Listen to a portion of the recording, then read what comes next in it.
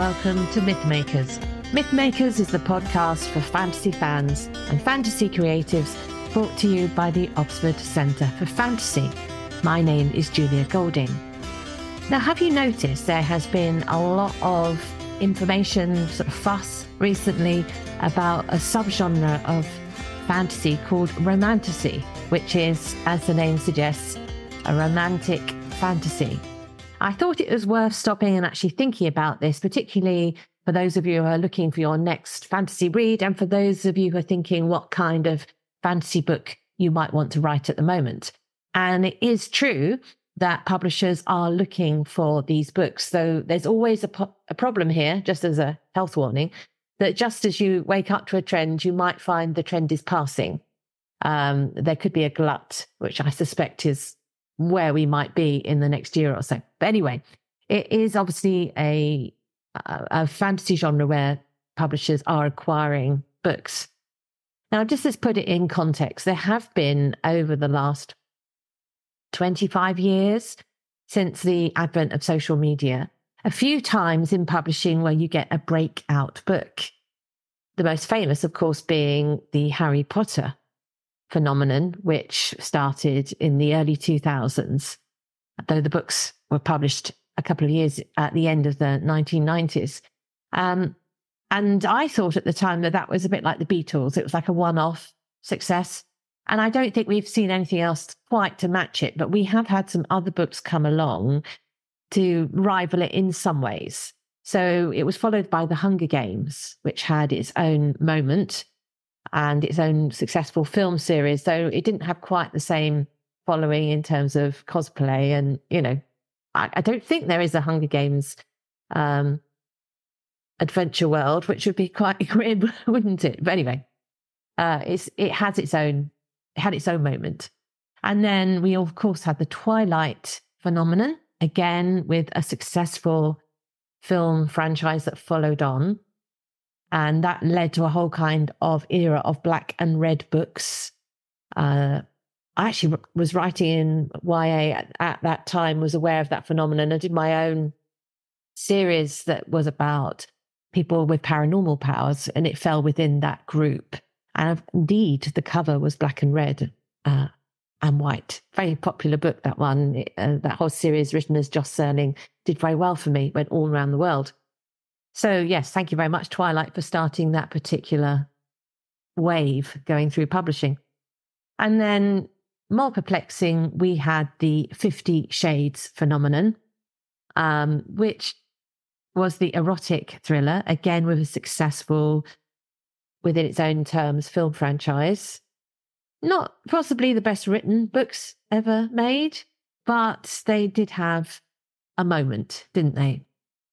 And one of the things when you look at this is there's probably a connection between the readership who were growing up on Harry Potter, the sort of millennials and the next group, who then became the buyers, the readers of the other phenomenon books.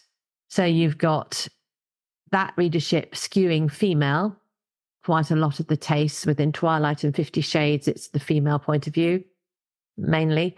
So that's where that came from, possibly. 50 Shades was a Twilight fan fiction in its origin. So you've got a female, predominantly empowered set of female readers who are savvy about social media. So they're spreading word about these books through this new connectivity. And now the thing that we have is a lot of these people are now still on social media. Why not? But also they're in publishing and bookselling. So the majority of editors that I meet in publishing are female, and the majority of booksellers I meet are also female. I don't know if that's true across the world, but it's certainly the impression I get in the UK. So this does affect the kind of books that publishers get excited about. And it also relates to the fact that when you look at readers, they do tend to be, the market is more feminine. There are more women readers out there, certainly sort of belonging to things like book clubs and doing book talks and what have you. There are men, but they are a minority in this particular case. Okay, so what are we looking at when we talk about Romantasy? Well, even though it's got its buzz at the moment, it actually started quite a while ago. And arguably, there have been romantic fantasies since the dawn of time. But the first sort of big name who made their sort of career through this, I think, was probably Sarah J. Maas. I actually met her in the early 2010s because she and I were both at the Frankfurt Book Fair at a meal hosted by our publisher over there. And at that time, she was doing the Throne of Glass and that series, and it was doing particularly well. That probably is less of a romantasy because it does have the same elements, but the erotic content is not as big as is expected in the current brand of romantasies. So let's just pause there a moment. A romantasy, I think, to separate it out from just a fantasy with a romance in, these days has more graphic sexual encounters. So it will be quite full-on descriptions going all the way through a sexual encounter, probably some form of, not missionary sex, shall we say, up against the wall, oral sex, other sorts of things which you would not have expected to find in a sort of PG type fantasy. So they're edging to a more adult content, though the context in which the story is set does feel quite YA. It's one of these areas where there's a slippage. So I'm sure lots of YA readers are reading these books. Probably, I think social media is opening people's eyes much younger to highly sexualized content.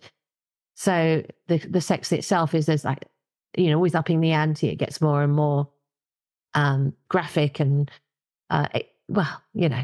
more like what we would have called erotic fiction in the past. Though I don't think that's probably what the tag they've put on it these days. Anyway, so Sarah J. Maas started with the book about the assassin in Throne of Glass, which of course had more violence, more in the Hunger Games era of killings, basically. And then she has now upped the sexy element in the series that starts with A Court of Thorn and Roses. There has been lots of people who do things like this now. So you have like the fairy court idea or another world fantasy, so that the relationships between male and female, sometimes same-sex relationships, is much more foregrounded. That seems to be some of the hallmarks. So if you're looking, what is a romantasy? It's probably set in another world, and it probably has a sort of fairy world feel to it, probably with magic and with this higher sexual content. It's not a very good definition, is it? Because you'll know it when you see it. So others have followed. I was looking at a list of recommended people in this area. So if you're looking for a whole range of people to read like this, I'll put those in the notes for this. But if you're looking for something with a more diverse origin, you've got Sarah L. Arifi. One that I remember reading, well, I suppose they're old hands, almost concurrent with Sarah J. Maas. You've got Holly Black, Cassandra Clare, of course, who I think almost predates Sarah J. Maas, Carissa Broadbent, Alex Astor, Jennifer L. Armentrout, Carla Nicole, Daniel J. Jensen, and K. J. Sutton, and many others. But the person I've left off this and who prompted me to do this podcast is actually the new breakout in this area, Rebecca Yarros. Now, I wasn't reading this genre until I started to hear the fuss around this writer and her book, The Fourth Wing. And I thought, I will go and read it because I like to know what's happening. When they start saying this book is like, best thing since sliced bread, I want to know why. So I went and read it very quickly, enjoyed it very much. And I get the impression that Rebecca herself is a delightful person, really charming, very grateful for her success, and also aware in her humility that she is not the only person out there who's been writing like this. So she sounds a little bit surprised by her own popularity. And that's a nice thing about her. So well done her. And I hope long may she carry on writing. But I want to do a sort of a deeper dive into her book. So there will be some criticism in this and some plot spoilers, but it's all meant within a very supportive, actually, I really enjoyed reading your book way. But I thought it would help other creatives have a think about what's going on in this genre. And she's so popular that she'll be able to take anything I say. It won't be negative. It will just be pointing out things that seem a bit odd in the genre to me. Anyway, let's look at the sociology of the popularity of this genre. I've mentioned it skews female. I've mentioned that it has high erotic content. And in this, it feels like a brand of an adult fairy tale. And it sometimes feels like fan fiction. What I mean by that is someone has thought in their daydreams, here is a story. What would happen if I do an erotic daydream about it? Where can I push it? That's how it feels to me reading it. And there's nothing wrong with a healthy imagination for your sexuality. That's part of what makes us human, isn't it? So what works in the Rebecca Yarros book to make it so particularly popular? Well, just looking at it as a technical exercise, she's picked a first-person present tense narrative. Almost all of it is from the point of view of Violet, our main character. What this does is it gives an immediacy to the story and it limits our knowledge of the world and its plot. So we discover it at the same time as she does to a certain extent, because Violet is going into this Dragon Rider program. So it's relatively new to her, though she has lived quite close to other family members who have gone through the same training. So she does have some knowledge. But that first person immediacy where she doesn't understand everything that's going on and the little plots and the conspiracies of that world. So we are following her in the way that you do in a detective fiction that's written from a first person point of view. And of course, that first person present makes us very close to the character. We are kind of her as we're reading it because of the I. But that immediacy wouldn't work unless the pacing was correct. It does have the first year at school structure, first year at university, which you find in other fantasy novels, of course. And sometimes the weakness in that let's do a whole school year thing is that you mark time to get to the next big event. And this doesn't happen in this book. So when she first joins the Dragon Rider program, we know that there's a big test coming up called threshing. And that came earlier in the book than I was expecting. It isn't a climax at the end. It's more like a midpoint big event. So it means that it does actually, run along. It gallops along this story. And you don't get to the point where you think, oh, come on, let's skip a few pages. I want to see what happens. And so the actual structure of the book is that we resolve the question of will she or won't she become a dragon rider fairly early on, so that we have the rest of the book to unpack the politics of this world. And as you'll see from the actual physical book I'm holding up here, it's a long book. For those of you who are listening to this, let's do a quick look at the page count, 561. So it's not a short read, but it feels short because you're turning the pages.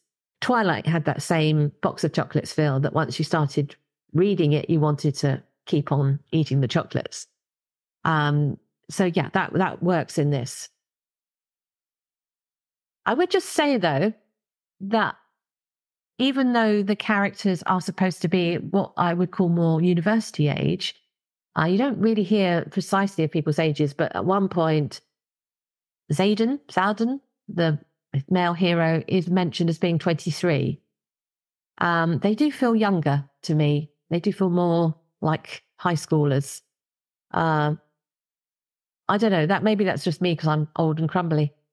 But they kept saying they're adults and they're mature, but they didn't feel hugely mature to me. Anyway, that was just my my jaded, that's me being too old. I don't know. But I felt they felt younger than their given ages. Before I came to this book, I was looking for what was different about it, according to reviewers. And I saw two things which were sort of touted about it. One was the very high death count. So yes, lots of people die. You do lose a couple of beloved characters, but they're not central characters. They're adjacent characters. So are we shocked by high death counts? I mean, Harry Potter killed off quite a lot of people, and that was a long time ago now. Game of Thrones killed off a lot of people. I don't know if that's that shocking. And obviously any book that has a war in it is going to kill people. So, okay, maybe the fact that there is no morals in this world is quite fine to kill off your fellow student. That feels odd and perhaps means the world isn't actually maybe later books will unpack the wrongness of that people are accepting that students at school can be just polished off because you're jealous of them or want their dragon. I don't know. It'd be interesting to see where she goes with this. I would want to question that more.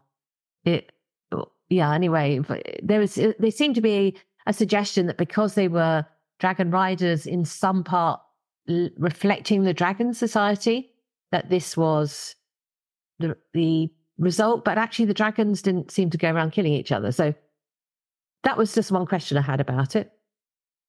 And then the second difference that I read about it in reviews was about the dragons being in charge. That's not actually right.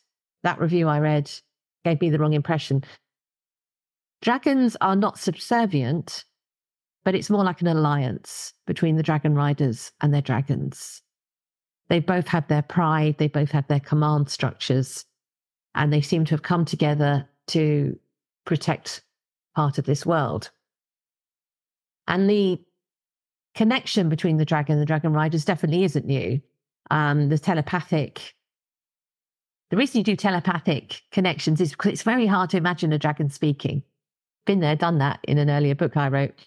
But also the fact this connection gives the rider a power from the dragon. That also is something which isn't unique to this book.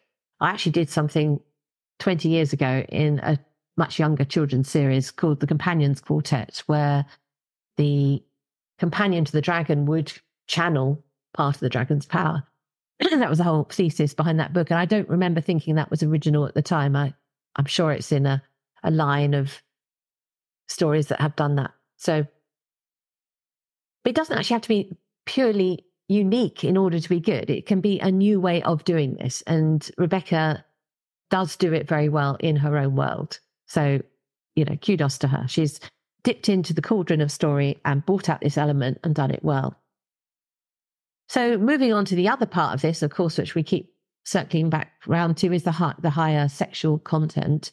And there is already a strong correlation between dragons and more sort of edgy, kinky sex. The first book I ever read about dragon riders was the famous series by Anne McCaffrey, Dragon Riders of Pern, which I read as a teenager, some of the books in that series. The very first book in that was published even before I was born in 1967. So has quite a history to it. I went back and read it more recently and actually discovered, I didn't like it very much when I went back because of the gender relationships in it. It has this kind of queen dragon rider idea with a menage of dragon riders around her who kind of fight for her favors, a kind of animalistic idea, which is a bit of the kind of idea going into this Rebecca Yarros book, because when there's two dragons, which two of the main characters are connected to, when their mated pair, when they have their matings, the human characters are driven by that sexual drive. So there is a connection there, which you can see in the Dragon Riders of Pern series. And also there's a whole subgenre on Kindle, and probably also in print, of the Dragon Shifter books, where that's unlike being a dragon rider where characters turn into dragons. This also has that animalistic sort of sex appetite.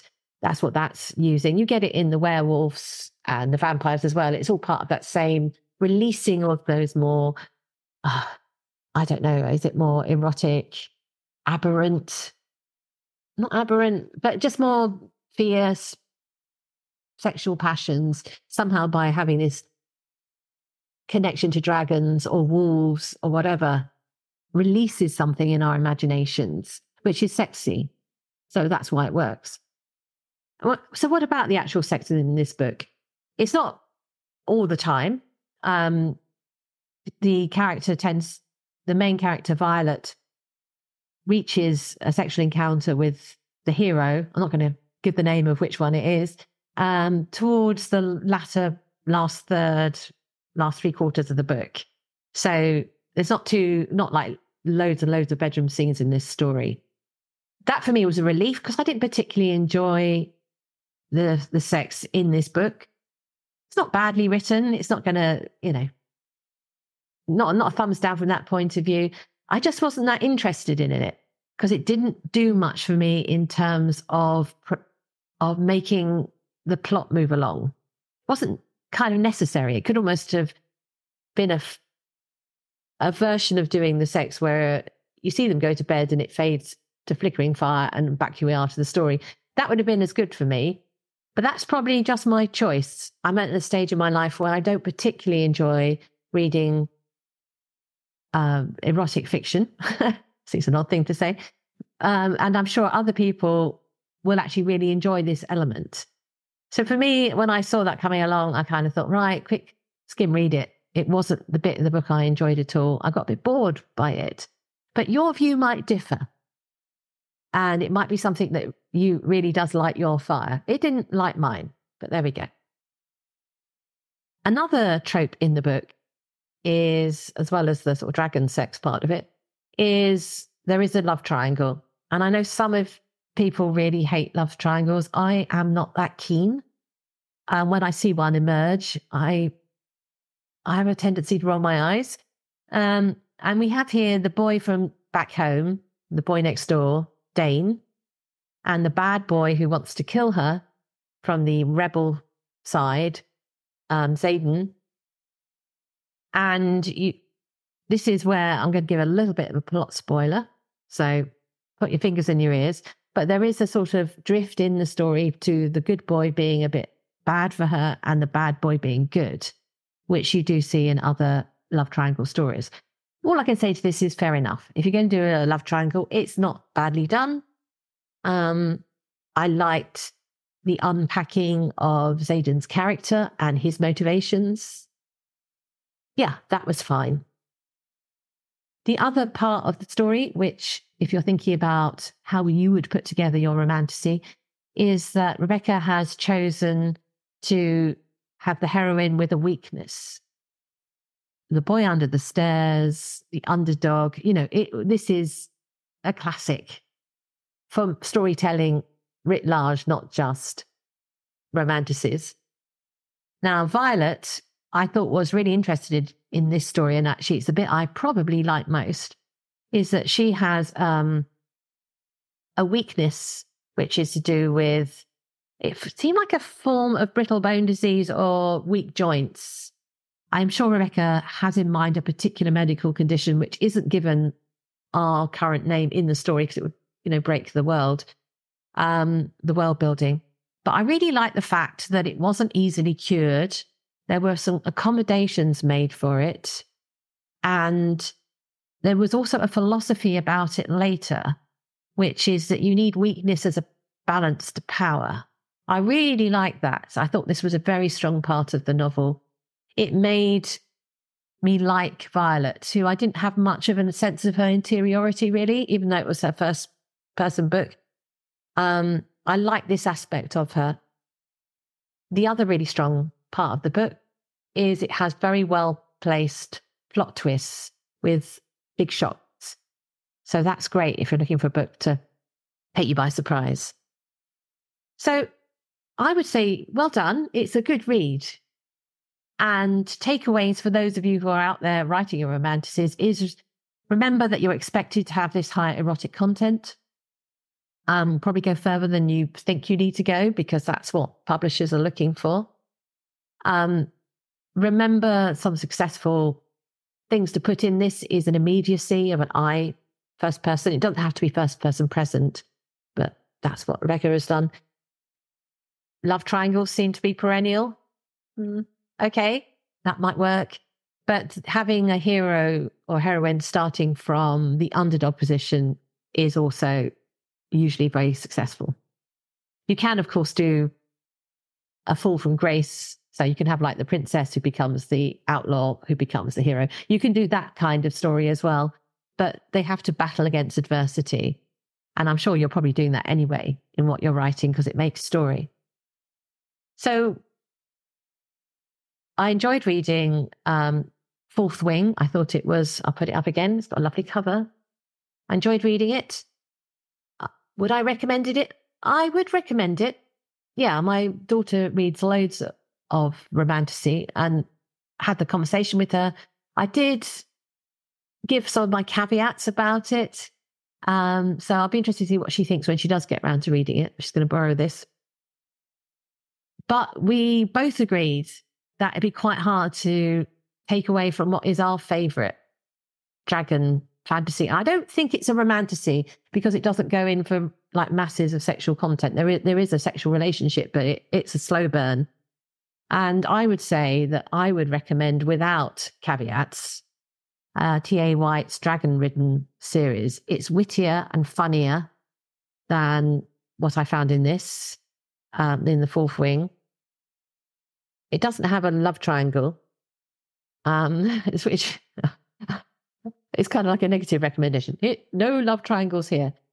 And I really like about it, in this one, it's a dragon shifter story where the main characters turn into dragons, but they're like an alter ego. Like they're not the same person becoming a dragon like a werewolf. There is a dragon who resides alongside in the soul of the person who comes to the fore. So the dragon has a very different personality. And that's part of the fun, because the heroine has this ridiculous but powerful female dragon alter ego who is just delicious, really, really fun. And it's a very good paced series which unpacks the world, and you actually find out you're in a science fiction story as well. It opens up so that you think you're in a archaic world, but actually you see, no, this has come from an older science fiction story, a bit like Planet of the Apes, where you suddenly think, oh my goodness, there was this other civilization beforehand, which makes sense of what we're experiencing now. So Romantasy, if you want to write Romantasy, top tip, do it quickly, because I think the wave will pass through. And do let me know your thoughts on your favourite Romantasies that I have left off my not exhaustive list. So thank you very much for listening.